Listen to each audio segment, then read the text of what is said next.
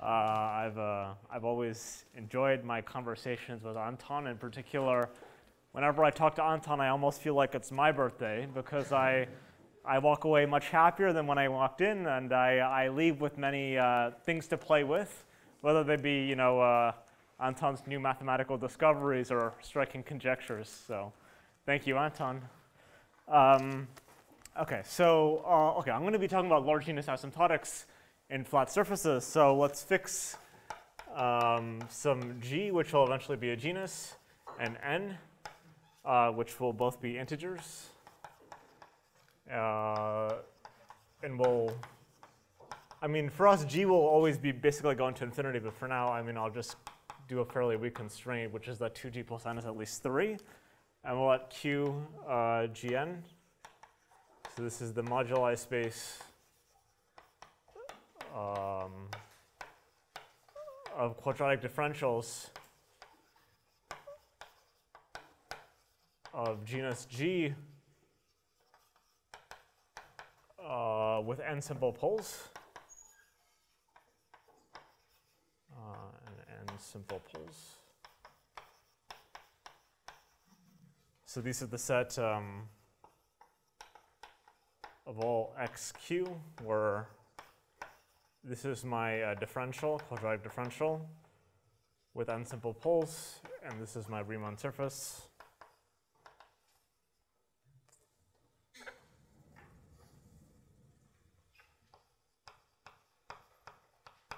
Of genus G.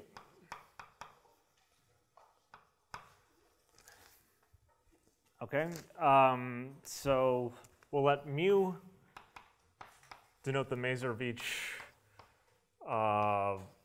measure on this QG of n.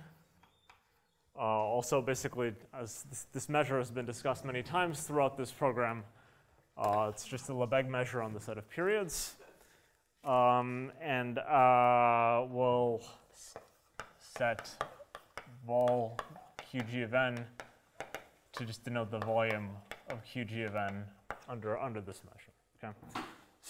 Okay, so the theorem that goes back to the independent works of Mason-Veitch 40 years ago by this point is that this volume is non-trivial in the sense that it's not zero and not infinite. And so the question that we're interested in is what is it? What is it doing? Okay, so the first question is how do you compute it at all?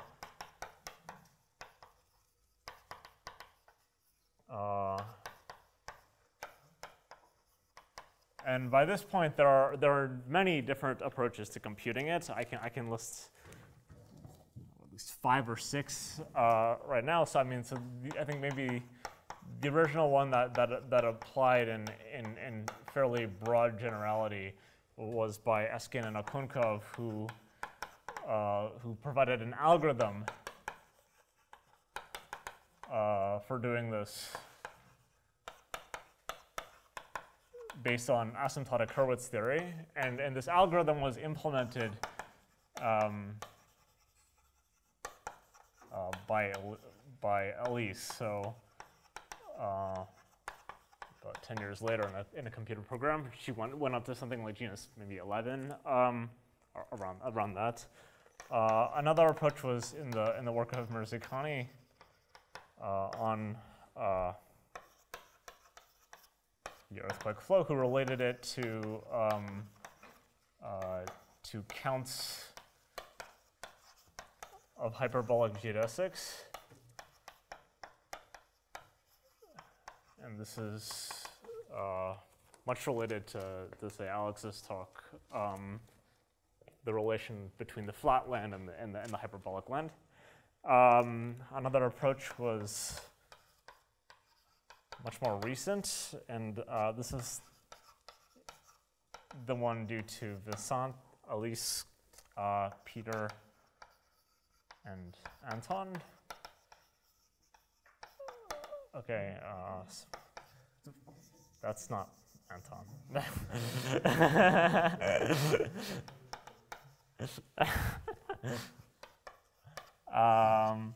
Okay, and they did it through a relation to to ribbon graph counts. And this, and actually both of these, will draw a relation to intersection numbers of certain psi classes on the moduli space. And I'll get to that later. Okay. Yet another approach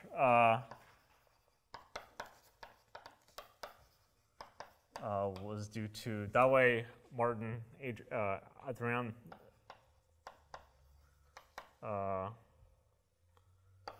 then sort of, I mean, so this was sort of the original, and then it got massaged to a certain extent by Kasarian and Young, Sergei, Zhang.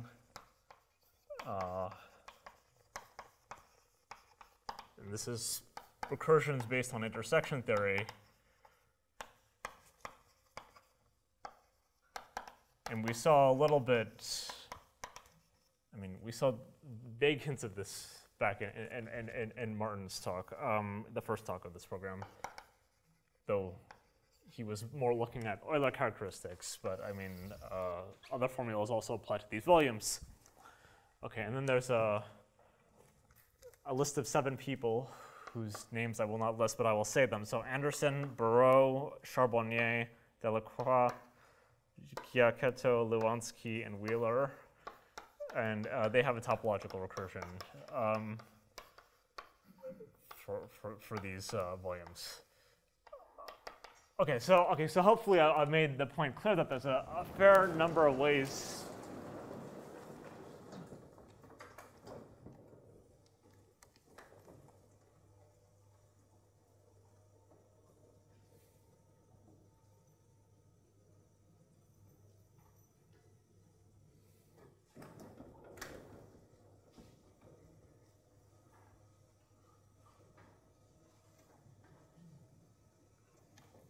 Okay, so hopefully I made the point clear by this point that there's a fairly large number of ways to compute these volumes.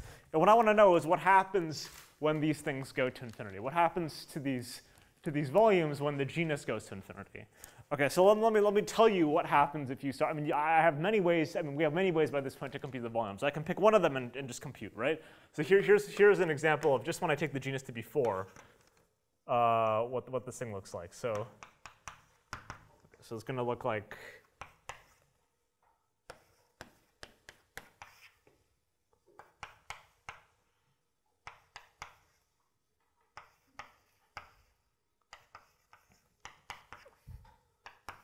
so this is at genus 4, and now, okay, when I get to genus 100, it's going to be a 585-digit number divided by a 715-digit number times pi to the maybe 402. Okay, so this is not, I mean, this might not be. You're not going to write them down. Oh yeah, I was considering it. I was considering it, but then I realized that I had to write down 1,200 digits, and then I thought maybe by 20 digits you'd start laughing, and then by 50 digits you'd start crying. So. I thought maybe not the best idea. Okay, so here's let's.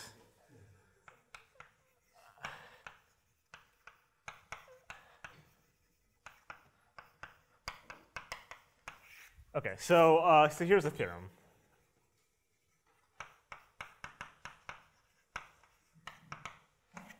Okay, so let's fix n. So n, you view n as say 10 or 0. I mean, okay. So then, as the genus tends to infinity, we have the volume of qg of n is scaling like 4 over pi times 8 over 3 to the 4g plus n minus 4, 2 to the n.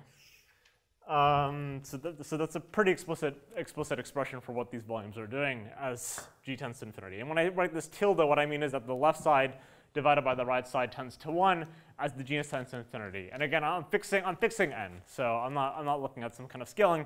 Although you can start to try to tune them if one likes. Although I won't do that for the purposes of this talk. Okay, so the proof is based on an analysis of I guess the fourth of those methods I wrote up there. So these formulas of the four authors, Elise, Vincent, Elise, Peter, and Anton. And actually what these formulas do is they not only compute the volume, but they compute various contributions to the volume. So like, much like what Vincent was talking about, volumes that have a given number of cylinders and some sort of cylinder decomposition, things like that. So when you do this, you will actually be able to get, this will actually provide refinements of volumes, which, in particular, enable you to analyze statistics of random square tile surfaces. And I'll get to these a little bit later.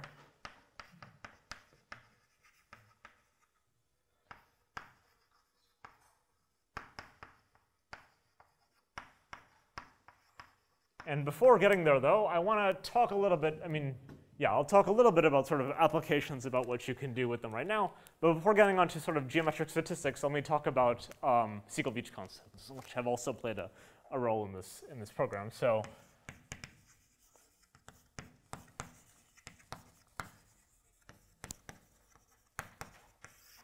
okay, so let's fix some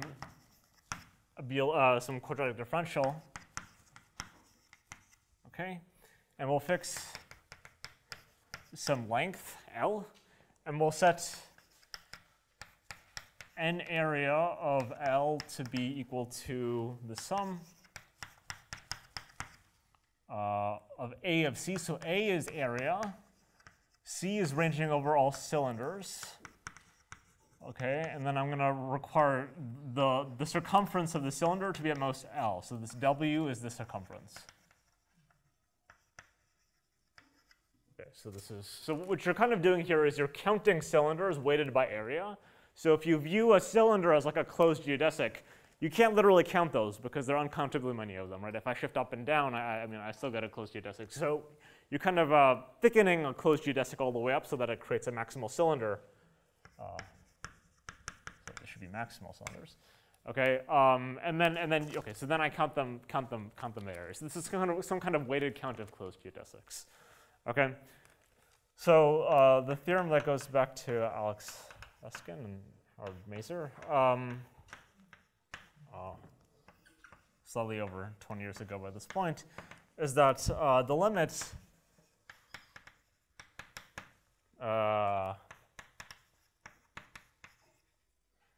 1 over pi L squared n area of Lx exists and does not depend on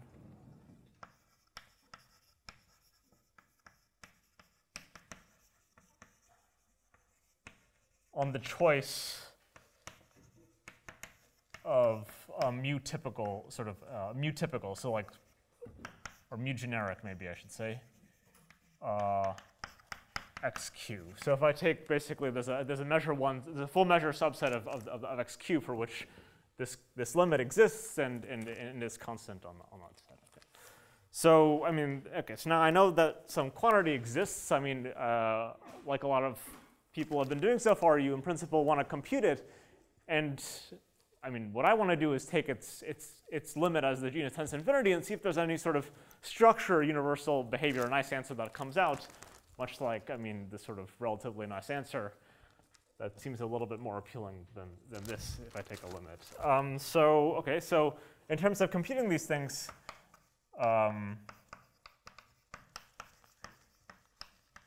in the case of holomorphic differentials, it was done by Alex Eskin, Howard Maser, and Anton Zorich in 2003, and then Elise Hard in 2015.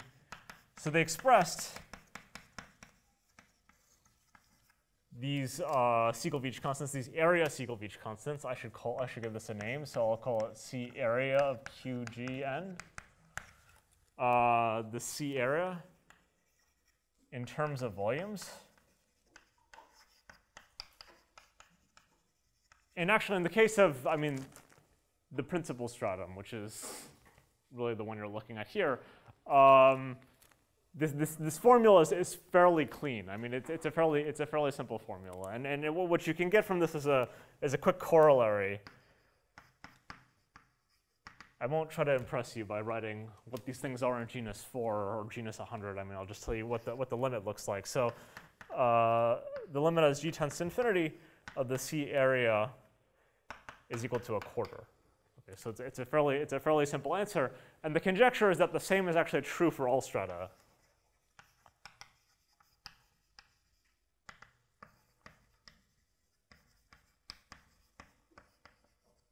All connected components. I mean, okay, let me not write connected basis. All connected components of any stratum.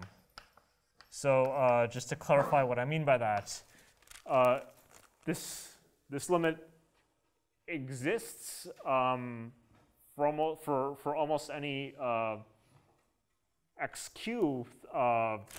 Okay, so I can fix xq in some stratum or some connected component of a stratum. This limit will exist for a mu generic path translation surface in that stratum. You can still talk about its area equal Veitch constant, and the conjecture is that as long as the number of poles is sort of bounded, regardless of which stratum I take, the area equal Veitch constant should still tend to a quarter. Non-hyperelliptic. Sorry, non-hyperelliptic. So.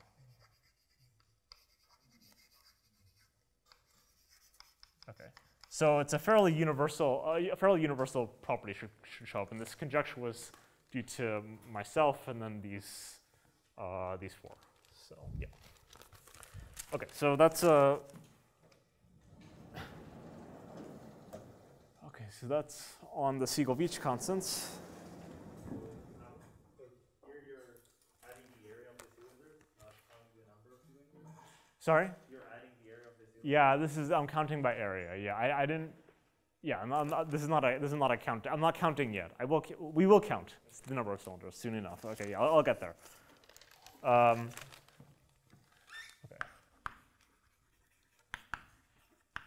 Okay. So let me now actually turn to Francisco's question, which is about the geometry of these flat surfaces. Okay. So what we'll do is we'll consider a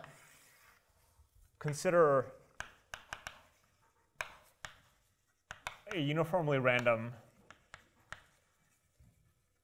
square tiled surface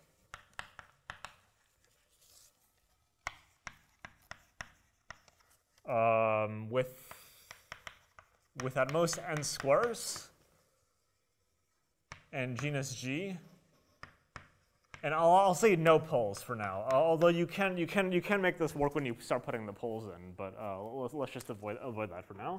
And the limit regime we'll do is we'll first let n tend to infinity, which is the classical thing that we've been seeing before, and then we'll let g tend to infinity. Okay, so sort of if I let n tend to infinity, I'm kind of using these flat surfaces these square tiled surfaces to approximate a flat surface. And then I'll let the genus tend to infinity to get some idea of what these flat surfaces are doing in the limit of Large genera. Okay.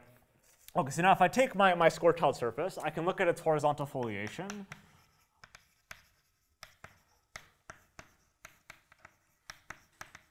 And this gives rise to a cylinder decomposition.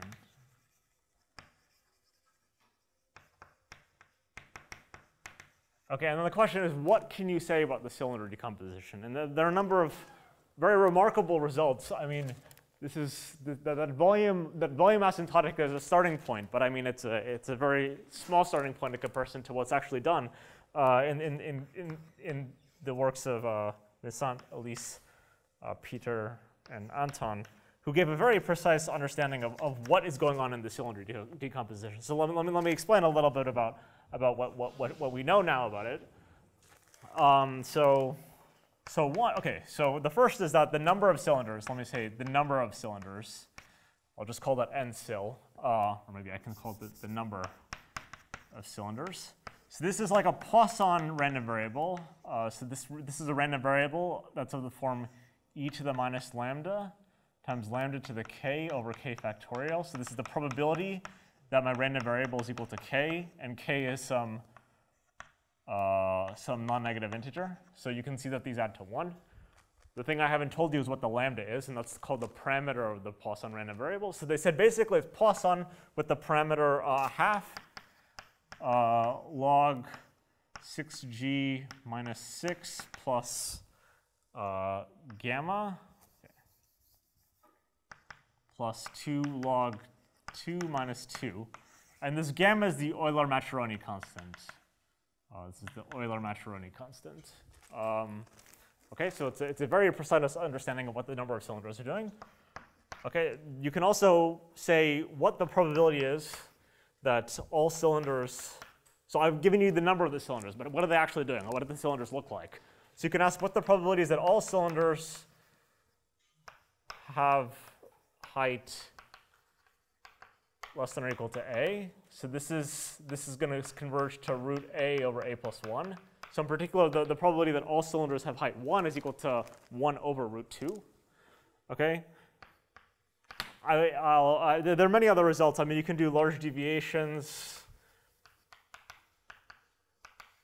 And there's multiple others that I won't list right now. So so this result gives you a very precise and remarkable understanding of what the cylinder decomposition looks like. And you can also understand what the cylinder areas are doing. So here I've discussed. I mean, here this theorem says how many cylinders there are. But these cylinders, they decompose the area, right? I have about n squares, and these n squares are all in different cylinders. So how are the areas partitioned among these cylinders? Amol, excuse me, what is the precise meaning of tilde in statement 1? Oh, let's say the total variation distance between the two is very small, in a way that you can quantify as g tends to infinity. Yeah, good. Okay. Okay, then Visan and Minkyung Lu also have a result toward the end I've described. So if you look at the cylinder areas, you divide by n. So I mean, the total area of the cylinder is about n. Here, actually, I should be saying equals instead of less than or equal to. Then this will converge to what's known as the Poisson-Dirichlet distribution with parameter half. And this Poisson-Dirichlet distribution, it's sometimes known, I mean, as a stick-breaking process for a reason I'll describe in a moment. So this Poisson-Dirichlet distribution, to define it, what you do is, I'll say what it is. So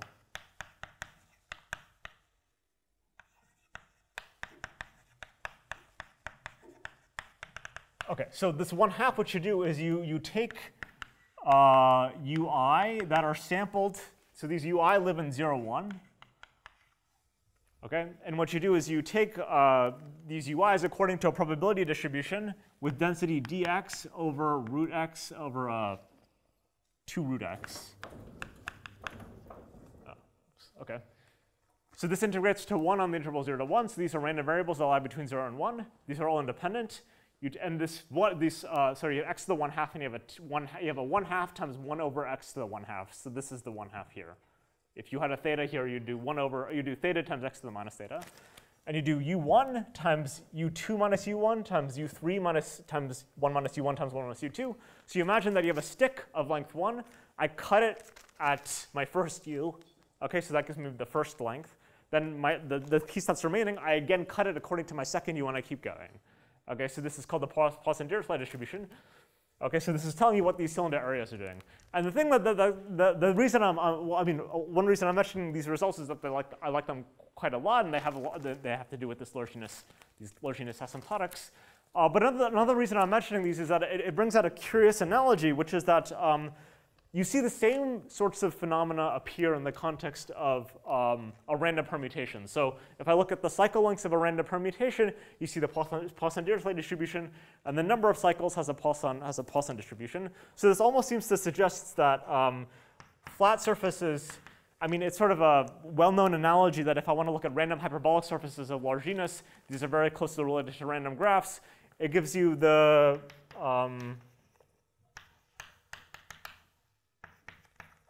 so I mean, there's a sort of a well-known analogy that random hyperbolic surfaces are kind of closely related to random trivalent graphs.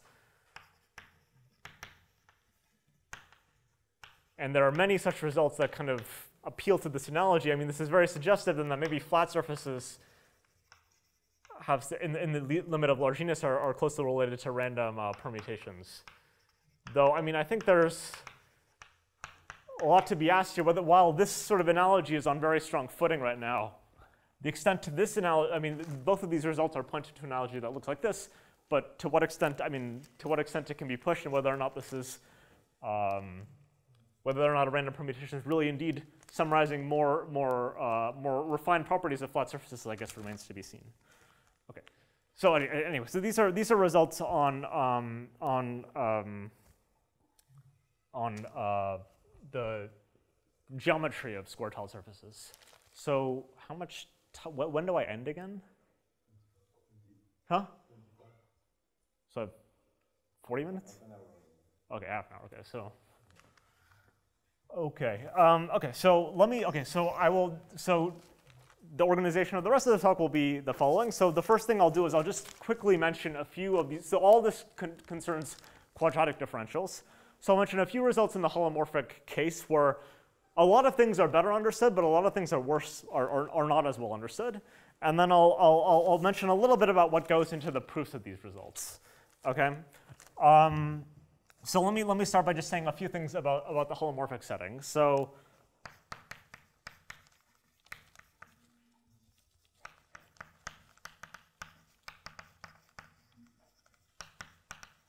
I can again talk about volumes. I can talk about Siegel-Veitch constants. I can talk about the horizontal cylinder decomposition. I can talk about all the same questions, there.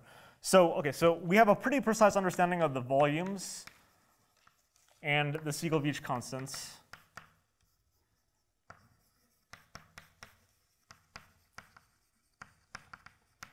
For all strata. So I'm always talking about the large genus asymptotics here.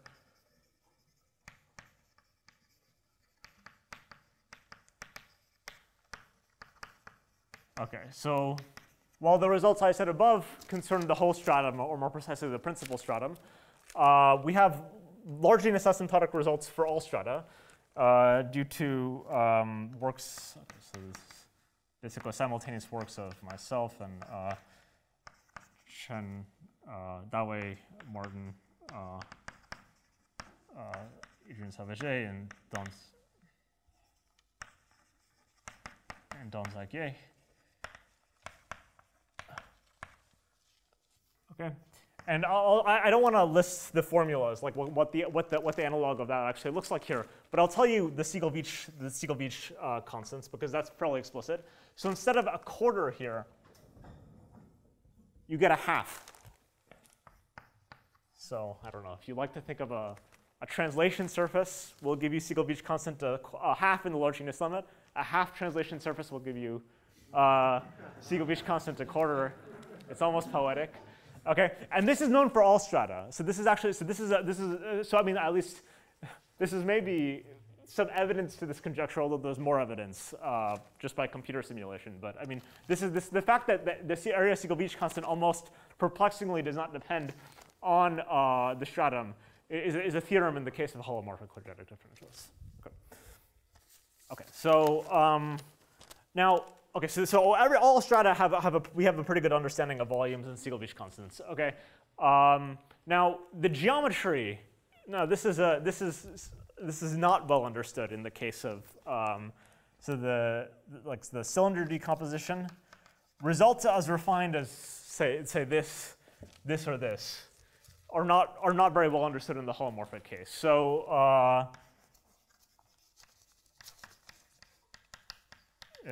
So this is less well understood.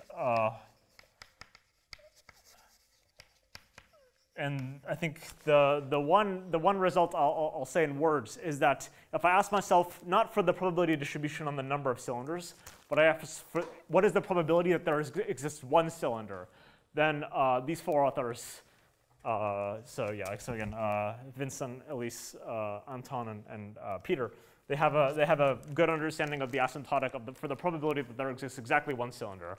But if I ask for the probability distribution that there are many, so like 2, 3 cylinders, etc., this I think is the asymptotics of this question are open. And then I'll also mention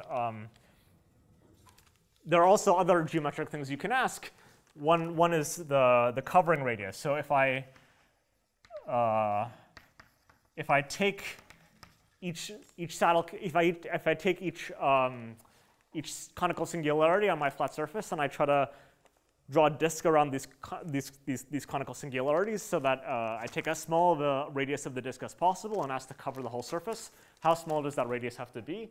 So upper bounds on this were proven by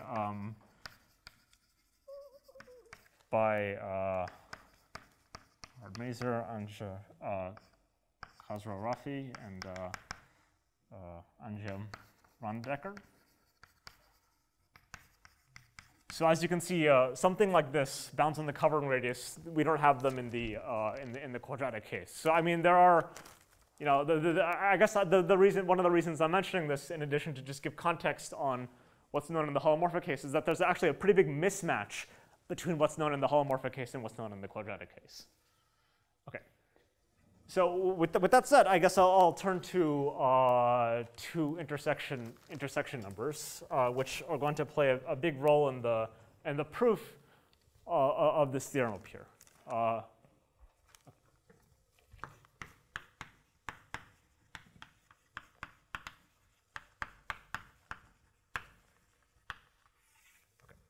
So I'm again going to fix some g, which is an integer, and I'll fix n, which is now at least 1.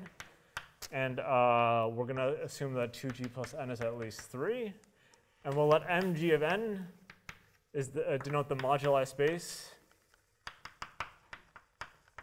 of smooth genus G curves with n marked points. And I'll let mgn bar denote its Deligne-Mumford compactification. This is the set of stable curves with unmarked points.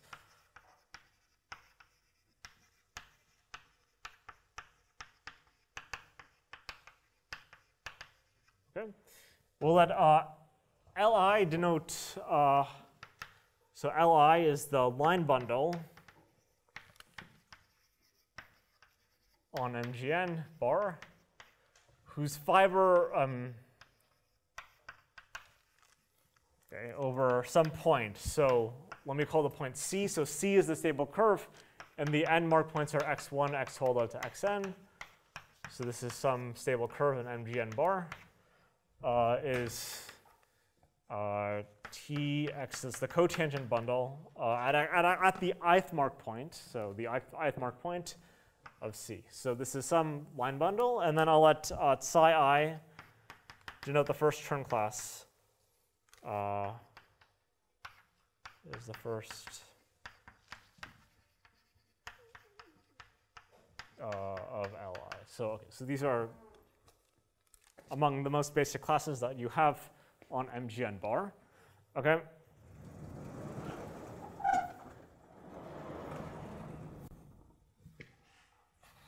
So so now for any n tuple d, which is d1, d2, all the way to dn, we can define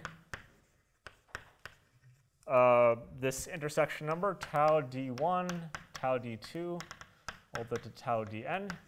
So this is just the intersection between. So these taus actually. So tau doesn't have. Tau you should view as a symbol. So I mean these objects kind of arose in the context of quantum gravity, where tau is a natural, a fairly common notation for a correlation function. But now, I mean, the tau is a little bit of a distraction here. It's just, again, it's just notation that's been borrowed for the past 30 years. So the real things that you should keep in mind are these subscripts. So this is psi 1 to the d1, psi 2 to the d2, all the way to psi n to the dn, and I'm integrating over the full moduli space. So this is non-zero only if the sum of the di is equal to 3g plus n minus 3. And I'll often refer to the sum as d bars. Okay. Okay. So now, if you don't like this definition in terms of intersection theory, there's another interpretation for these intersection numbers that's more, I mean, in terms of ribbon graphs. So I'll just quickly give you the structure of what it looks like without going into too much detail, just so that you have some feel maybe for how these look. So, okay, so I'll give you a formula. This formula I should have credited.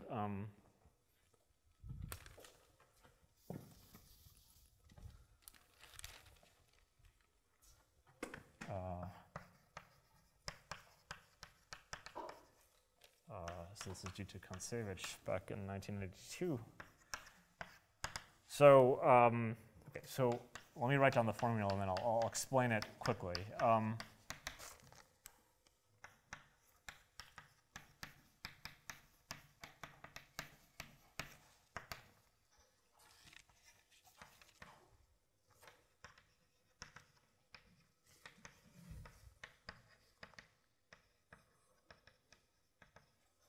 So on the left side, what I'm going to do is I'm going to count ribbon graphs.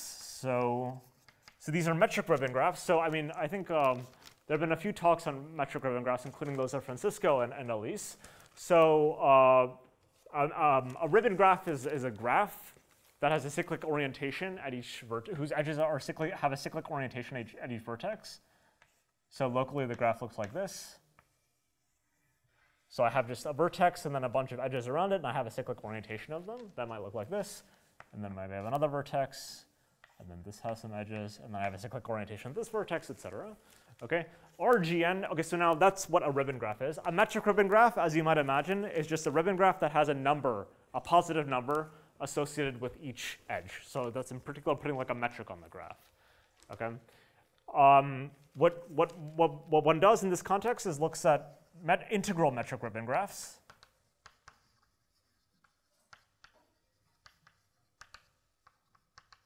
So these are ribbon graphs with a number at each edge, and that number is a non-negative integer, okay?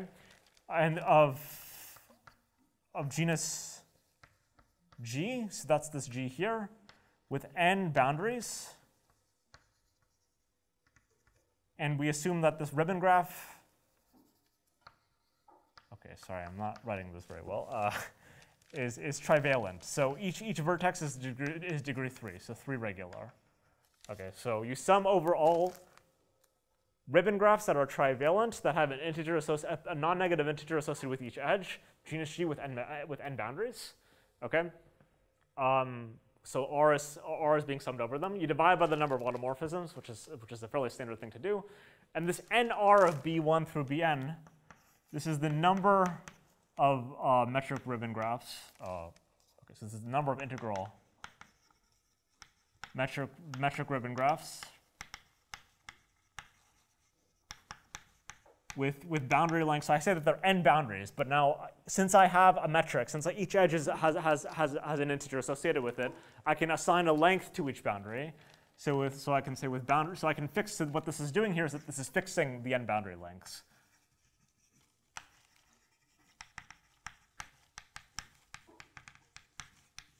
Okay, so you're basically summing over all of them with a given boundary.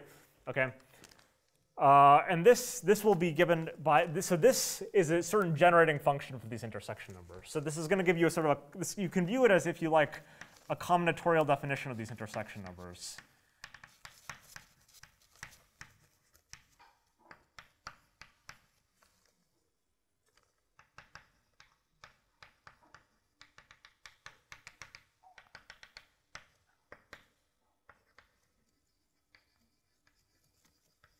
Okay, so as the b's tend to infinity, there's going to be kind of a leading order homogeneous term, okay, up to some power of 2, which you can kind of ignore for the purposes of this talk.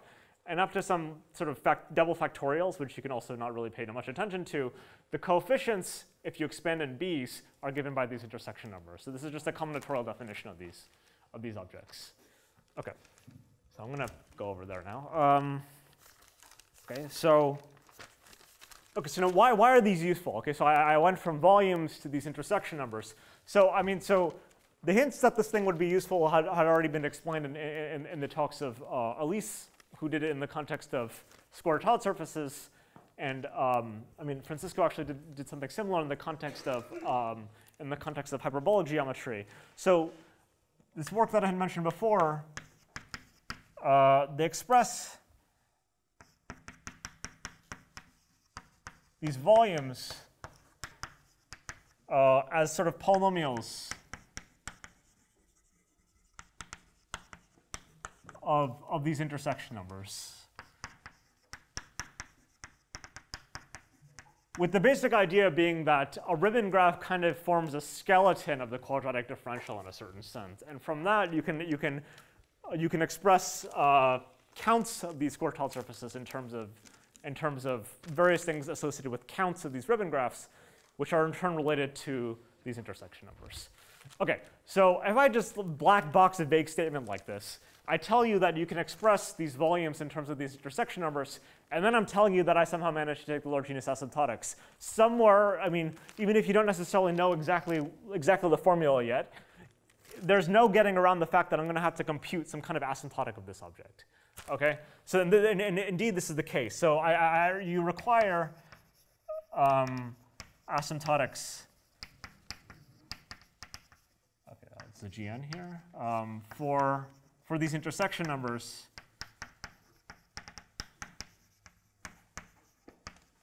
as G tends to infinity. And you actually also have to let n tend to infinity. And the scaling that's required, that's really relevant, is as when n is of order log G. That turns out to be relevant if you start analyzing these formulas. Okay. So let me now state a theorem to this extent. And then for the remainder of the talk, what I'll try to do is I'll give you a heuristic behind the proof of this theorem. Okay, so I'm going to tell you a theorem that something is tending to 1, but these things don't actually tend to 1. So what I'm going to do is divide out by what these things actually converge to, and then whatever that quotient is will tend to 1. So I'll set, so remember D is an n tuple. So D is like D1, D2, all the way to Dn. So we'll define D of Gn to be this guy over here.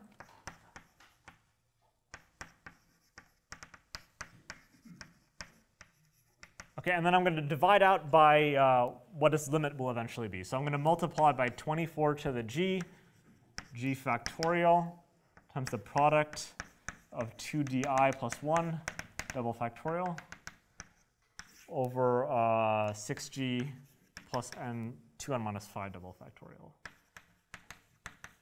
And double factorial is just the product of all of the odd. I guess I've been using it at several points. It's the product of all of the odd numbers up to my integers. So 1 times 3 all the way to 2di plus 1. Yeah. Okay. So eventually what I'm going to say is that this thing converges to the reciprocal of this. So the theorem to that extent will be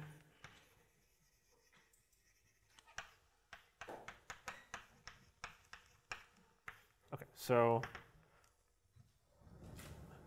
okay, as G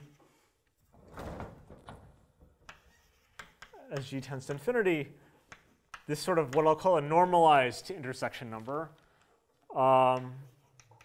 tends to 1 if n is equal to little o of square root of G. Okay, so this is a theorem statement for these intersection numbers. Let me actually clarify. I don't want to be too formal about this, but I mean in general. But let me sort of clarify what I mean by this, because there are various things that are happening here. You have like some n tuple, and then you have some n tuple which is D, and that's ranging over all possible n tuples. And then I'm also ranging n, and I'm letting G tend to infinity. Let me just exactly clarify what I mean by this. Okay, so at the expense of having 2 limbs and 2 maxes in a statement. So what I mean by this is that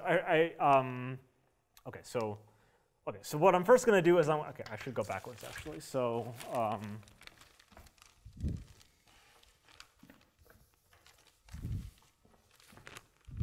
Okay, so the first thing I'm going to do is take the maximum overall d's, n tuples d, that are summing to 3g plus n minus 3. As I said before, the intersection number is, I don't have to think about it unless that's the case, right? It's going to be 0 otherwise. Okay? So the next thing I'm going to do is sum overall. So these are n tuples. So the next thing I'm going to do is max overall n that are less than or equal to some epsilon squared of g. So that is sort of incorporating this condition. Okay, the next thing you're going to do is you're going to take the limit as epsilon tends to 0, which is the little o. And the next thing I'm going to do is take the limit as g tends to infinity. So I'm doing them this, and then this. Okay, and then I take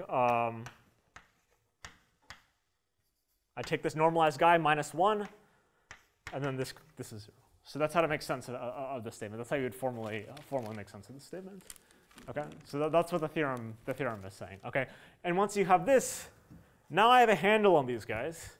So now I have a vague handle on what this formula is doing, and then I have a shot at least of trying to see what the asymptotics of this volume is doing. Okay, now that is a huge, that is a bit of an oversimplification because this formula itself, in terms of this, is quite nasty. So I mean, actually, in a sense, I mean, you could say that this theorem might take, I don't know, like a third of the paper, and this one will take more than a third. So given this would take more than a third. But I mean, this is kind of the pretty and this has a pretty and elegant heuristic behind it. So I will focus on this.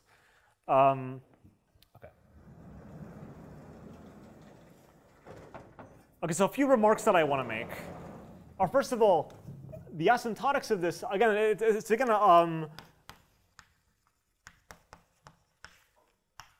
there's again there's sort of a universality phenomenon that you almost see here, which is that the asymptotics almost do not depend on d.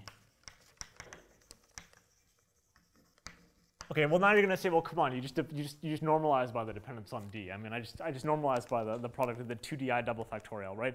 But actually, this is a fairly standard normalization in this context. So that's why I say the word almost. I mean, if I kind of multiply through by this product of 2di double factorial, 2di plus 1 double factorial, they don't depend on d. And this product, I mean, it's fairly ubiquitous in this context. Okay, so the second is that the theorem is false if n is scaling like square root of g. So I have this condition that n is little of square root of g. That condition is, in a sense, sharp. If I actually make n scale like square root of g, then the theorem is false. And I can just give you an example. So I have one of the di's that is 3g minus 2, and then I have a bunch of other gi's that are all equal to 1. Okay, and this is looking like e to the n squared over 12g. So the moment n is, say, square root of g, I have e to the 1/12th, and this is not 1, right? So, okay. Okay, and the third statement is that if you instead constrain n to be less than some c log g, then there's an alternative proof following this one.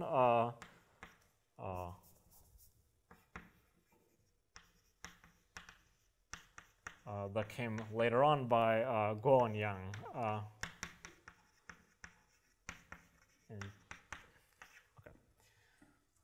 Okay, so with those remarks made, I want to now turn to a proof outline for this theorem.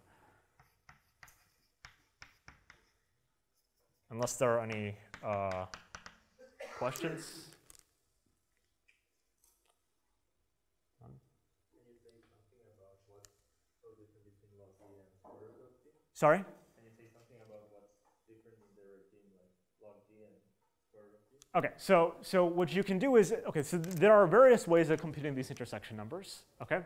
And if you have, say, these ways kind of depend on this n, okay? So there's always a recursion, which I'll write down soon enough for these intersection numbers, okay? And if n is small, you can write down formulas for these intersection numbers. And these formulas kind of blow up exponentially in n. Like they get much worse as n gets bigger. You can view them kind of as their complexity kind of growing as n factorial. So the moment n is like log g-ish, you can hope to have a handle on them. But if n is much bigger than log g, then you have like something exponentially complicated in the power of n, and that's a total disaster. Does that answer your question? Yeah, okay. Please. So when you say does it depend on G, it means these bunch of numbers that add up to G. Yeah. And G goes to infinity. So what do you mean? I mean to say that you can in principle imagine this thing. I mean, okay, so.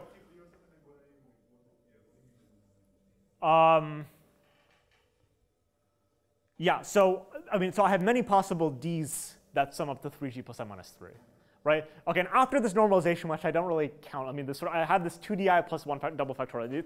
Ignore that, because as I said, it's somewhat standard to normalize by that. Then all of these different D's that will give you the same sum of 3G plus I minus 3 will give you the same asymptotic for the intersection number. That's what I mean. I mean, so yeah, you're restricting to a class of D's, but any choice of D in that class will give you more or less the same value.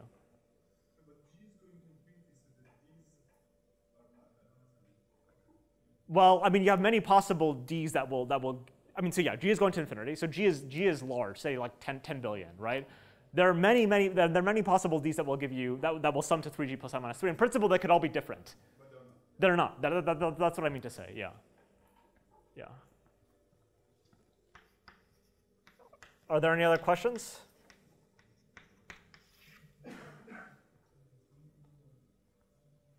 Okay. Okay, so in that case, I will proceed. Okay, so, right. Okay, so as I just mentioned, actually, so Francisco's question was a good segue. So in the case of small n, this theorem is well understood. So if I have n equals 1, then it's exact in the sense that this D, this 3G minus 2, so I just have one number here. My D tuple is just a single number. This number is exactly, it's equal to 1 on the nose, okay? And this really follows from, follows from more or less the Witten conjecture, which was proven by Kontsevich. Okay, so n equals 1 is good. Okay, so I have root n minus 1 things to go. Okay, so let's.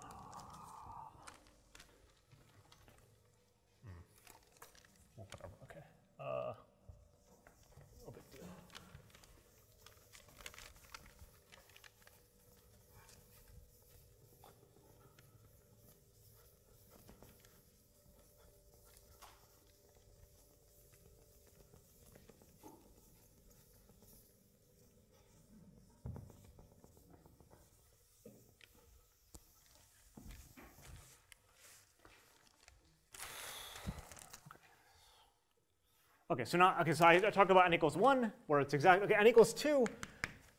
There are formulas for this thing. So this, and which have been well understood. So again, this group of 4 people, what they showed is that for any choice of D1 and D2 that sum to 3G plus 2 minus 3, this thing is equal to 1 plus some order 1 over G correction, which is basically 1. And this is based, so this is G2, so this is based on a tractable expression for the 2-point intersection number. So the n equals 2 case. Okay, so, right. Okay, so now I've told you what happens when n equals 1 and n equals 2. And actually, so once I have these objects, I can start to, okay, so now I have to deal with it when n is actually kind of bigger than that. Okay, so how do you actually, I just told you sort of abstractly what these things are. First I gave you an intersection theoretic definition, then I kind of briefly outlined a combinatorial definition, but I actually haven't told you how to compute these objects. Okay, and those are done through what are known as the Virasoro constraints, or also known as the Witten's conjecture.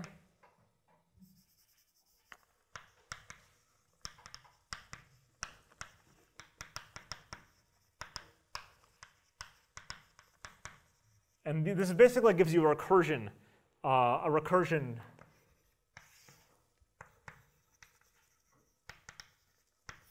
for these intersection numbers tau d1, tau d2, tau dn. Okay, and it was proven first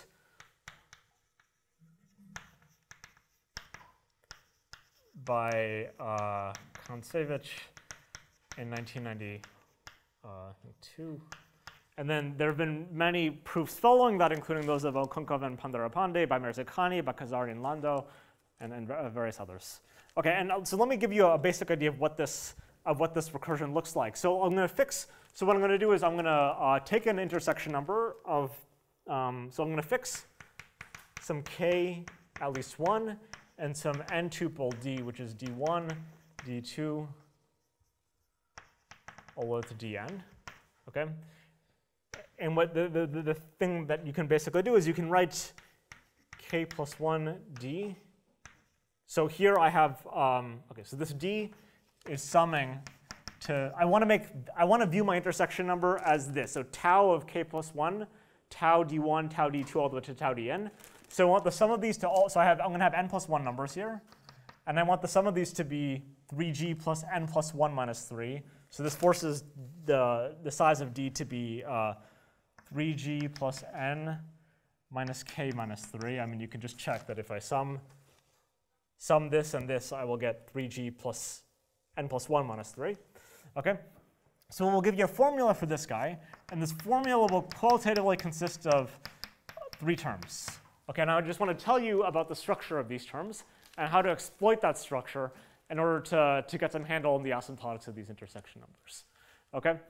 So the first term, is of the form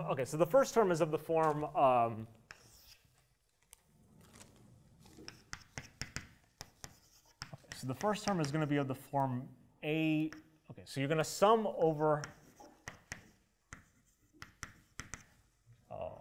Okay, so I've started with an n plus 1 point intersection number. So I have k plus 1, which is my first component, which I've kind of singled out.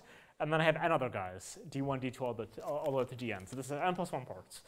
So the first term is going to be a linear combination of things that only have n parts. Okay, so I'm reducing the number of entries in this recursion. Okay, and then I have some constant factor up here. I have some constant factor up here, which I'm hiding right now. I don't want to tell you what it is. But it's explicit. I can tell you what it is if I had another hour.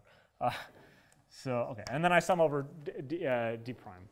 The second term will do the opposite. Okay, so the second term, so I'm going to say b. This is another family of constants. Okay, so by chance this will decrease the genus, but it will increase. The real parameter I want you to pay attention to is the n. So the second term will increase the number of points. Okay, and the third term will be quadratic. So let's see, d hat and d tilde. Okay, and I'm not going to tell you what subscripts go here, because actually these terms are not going to matter a whole lot. Okay, so this is sort of on a structural level what these three terms look like, and a structure like this is fairly ubiquitous in the context of topological recursions and things like that. Okay. Okay. Now this. Okay. So this looks somewhat complicated. Okay. I mean, I have to run this recursion. Well, if you check, I mean, you can check. I didn't tell you what the g's and the n's are here, but what you can check is that, I mean, at least over here and over here, 3g plus n minus 3. So like sort of the dimension of the associated moduli space is decreasing by 1 each time I apply the recursion. Okay. So in principle, I would have to apply the recursion 3g plus n minus 3 times, 3g-ish times, in order to get down to the initial condition. And that is problematic, right? I incur some error at each step, and then that error will blow up if I apply the step too many times. Okay, so I want to somehow not apply the step too many times, and in principle, I actually kind of want to apply the step n times. Okay, So things are not looking maybe good at the start, but let's try to see if we can sort of be honest and see which parts of this recursion are the most complicated, and try to sort of cut the complexity bit by bit so that we get something more tractable. Okay, so maybe the most complicated term, so this is sort of a quadratic term. This decreases n. This increases n.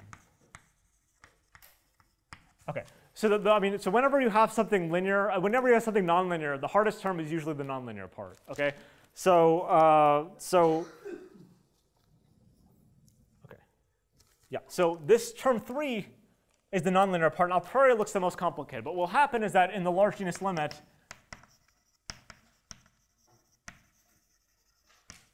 we'll luck out and sort of 3 becomes small. Okay, it's very small. It's like 1 over g squared-ish. So even if I apply the recursion g times, this third, the quadratic term, will be more or less irrelevant to the asymptotic behavior. So I can just I'm going to omit 3. Okay, so so what you would get is something like the intersection number you're after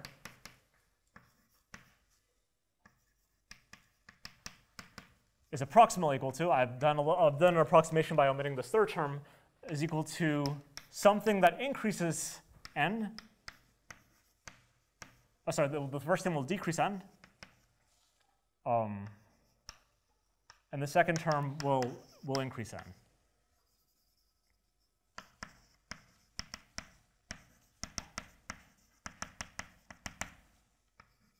Okay, so all I've done so far is I've kind of told you at least that 3 is small. Hopefully, I mean, this turns out to not be so difficult to prove. Actually, the reason is that the constant c is actually quite small. So you'll be able to just drop it without suffering too much. Okay, and then you're left with something like this. Now the problem is that I again have to, even if I have a recursion like this, it's totally linear now. But I'm anyway going to have to apply the recursion 3g times to get back to the initial data, because again, each of these steps will decrease the dimension by 1, and the dimension starts out as 3g plus n minus 3. This is a 2 here. So I'm going to have to apply the recursion many steps. Okay, so now what's the problematic term? This decreases n by 1. And my goal, remember, the thing that I know very well is I know what these things are doing for small n, for n equals 1 and 2. So in principle, what I want to do is I want to run this recursion so that I just hit n equals 1 or 2. The problem is that this point is kind of throwing you off, right? This term is increasing n. So the thing that I like to do in the spirit of this is I'd like to just drop this term. Okay, so this is kind of the bad term, because it's stopping me from simplifying the problem by immediately reducing to the initial condition. Okay.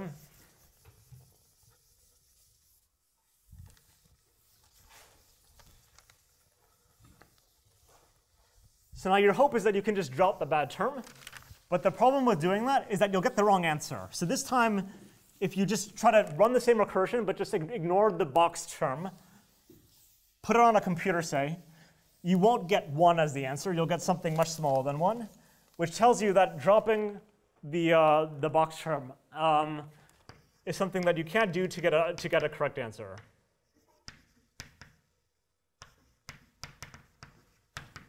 So instead, your hope is that the sort of term 1 dominates 2 after you apply the recursion many times.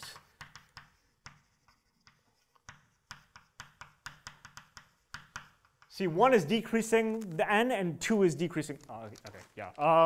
Okay, I'll just quickly wrap up here. 1 is decreasing n, and 2 is increasing n. So in particular, you can imagine that you can hope that 1 will decrease n faster than 2 will. 2 will increase it. And that is indeed what will happen here. So I guess I'm running very low on time. So, but in order to conclude, what I'll say is that you view this recursion as a random walk on the variable n. Okay, so the thing that you'll see is that the sum of a d's plus the sum of b d's is approximately equal to 1. So let me pretend it's exactly equal to 1. And what you can view this as an expectation. So I sample some d with probability, say, ad over 1, or this D double prime will probably be D double prime. Okay, so then I keep on applying this sort of sampling. And what I'll do is if I apply the sampling many times, what I'll get is that this intersection number is the expectation of some intersection number that's sampled in this way, where I kind of sample a D according to this probability distribution. And the point is that this A, this thing here, will be at least 2/3. And this thing here will be at most 1/3. So this random walk on n, it will have a drift in the negative direction. And this will eventually push you down to the small n case. So I guess that was brief, and I apologize about that. So yeah, thank you for your attention.